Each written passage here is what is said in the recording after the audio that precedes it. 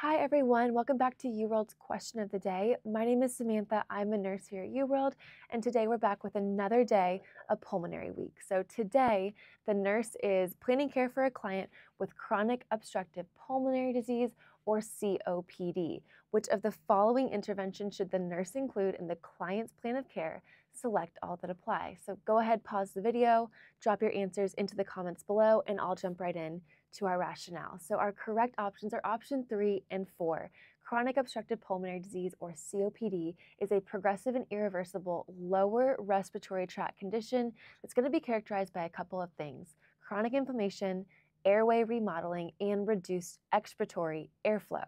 So in option 3, we want to make sure they get that flu shot every year. We want to encourage them to receive this vaccine because COPD will put these clients at risk for significant complications if they were to contract this virus.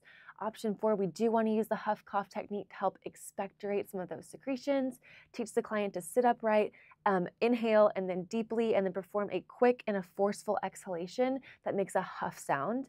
So option 3 and 4 were our correct options. 1, 2, and 5 were incorrect. Not supine, we want them semi-fowler.